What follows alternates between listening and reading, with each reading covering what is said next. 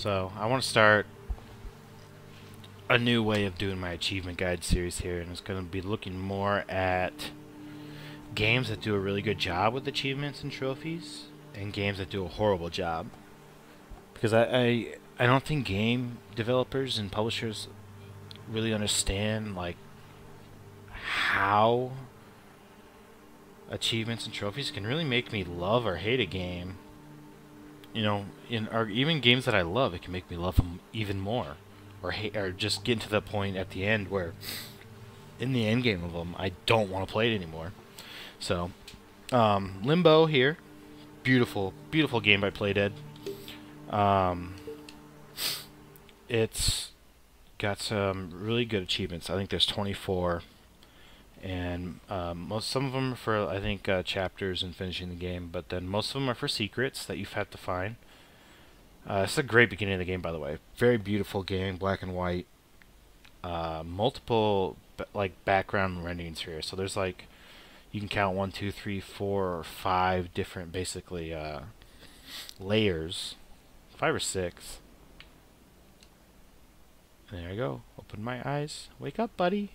Wake up. Wake up. I don't even have a name, I don't think. So let's get our first achievement. This game's actually, the first achievement's pretty easy. So, what do you do in a game when you wake up? You move from left to right. Nope, let's go the other way. Oh, there's a secret. Boom, that's an achievement. It's a secret achievement. So this game, so it's about finding secrets, solving puzzles, gravity-based puzzles, very precise movements. They do have their new game Inside Out. I do want to play that. I haven't played it yet. So the hardest achievement on here, which is probably the only one I, probably gave up on the achievements on this game, even though I do kind of like the achievement because there's a lot of people. It's a short game, so the achievement kind of makes sense. It's play the game in one sitting with 5 deaths or less. Now this game, it's not like you don't solve a puzzle and you get another chance. It's you don't solve a puzzle, you die. So like here, I jump off this, I'm dead. Oh no, I didn't. No, nice.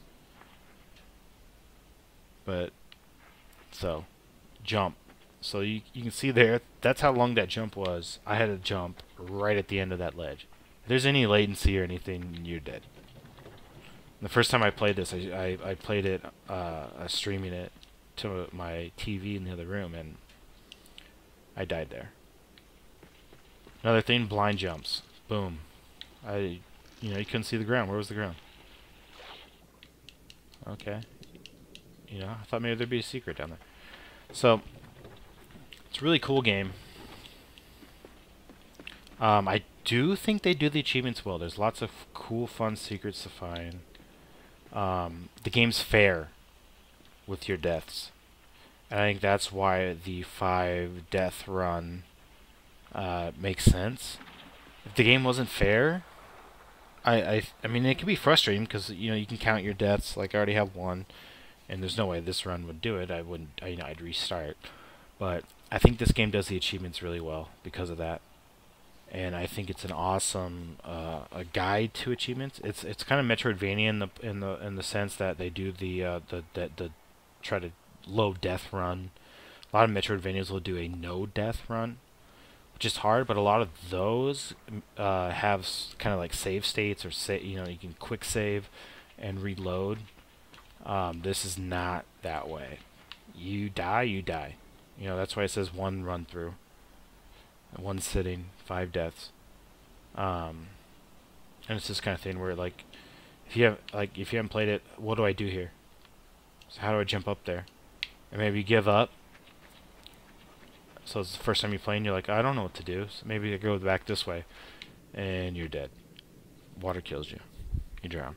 Can't touch the bottom. If you can touch the bottom, you're okay. Oh, but there's this little handle here. So this is just an example of a puzzle where if you didn't notice that handle, then you're probably jumping off the boat and you're dead. The outcome of not solving a puzzle correctly in this game is dying. Great secrets though. Really fun games. Jump too far down, you die. But really, just looking at this game, great achievements. Really cool game. You can beat it in 2 to 3 hours. I think the first time I played it, it was closer to 3. That's with some pauses and stuff and dying a bunch. I think I got stuck on one puzzle for like 20-30 minutes just because I couldn't figure it out. Play Dead, making great games. Inside was on a lot of people's Game of the Year list. They do their achievements right. I'll have to look at Inside's achievements. This is one of those games where there's a hard achievement, but it's fair. And I think that's what is cool about having good achievements, is that they have to be fair. So, go play Limbo.